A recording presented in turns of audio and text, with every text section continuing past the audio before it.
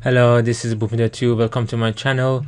Today I want to show you how to change the size of the arrow and the text size of your dimensions or your leader sizes. So first let's go to Annotate tab and let's try to give a dimension to this circle for the diameter and leave it there. Look and see it.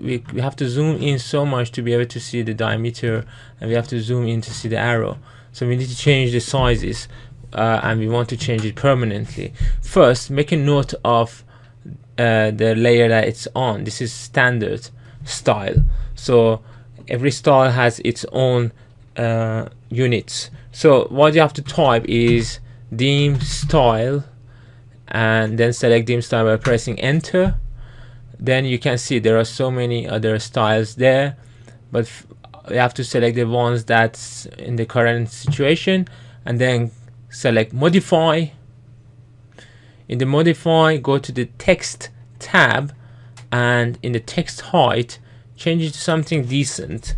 I would say maybe 15, and then in the symbols and arrows you can see the arrow size and change that to 15 as well, and then you just say okay and you can close this.